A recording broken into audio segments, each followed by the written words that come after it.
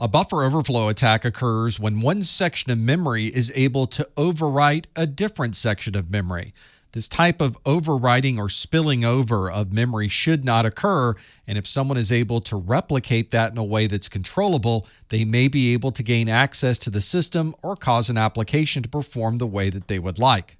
This is a type of vulnerability that takes advantage of poor programming, and application developers need to make sure that they perform bounds checking to make sure that no one is able to overwrite different sections of memory. This is not a simple exploit to find, and it's not an easy exploit for an attacker to take advantage of.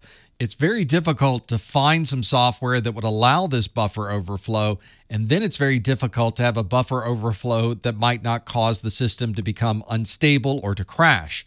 A good buffer overflow for an attacker is one that they can both replicate and one that they can control.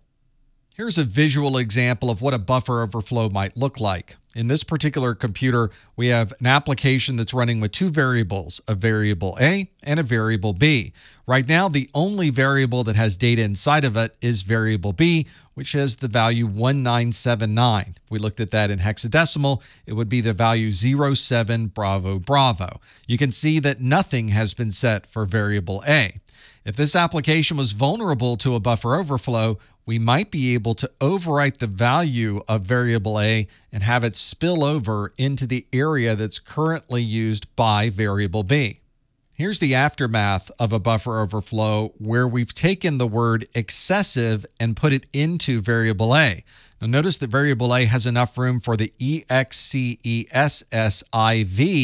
and then the E at the end doesn't fit into that specific area set up for that variable, so it overflows into the next variable in memory and has that 65, which is the E, stuck onto variable B. And notice that it has changed the value of variable B.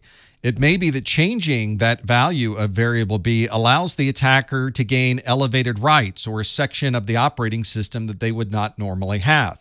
Or maybe it allows the attacker to be able to crash the system whenever they'd like, creating a denial of service by using this buffer overflow attack.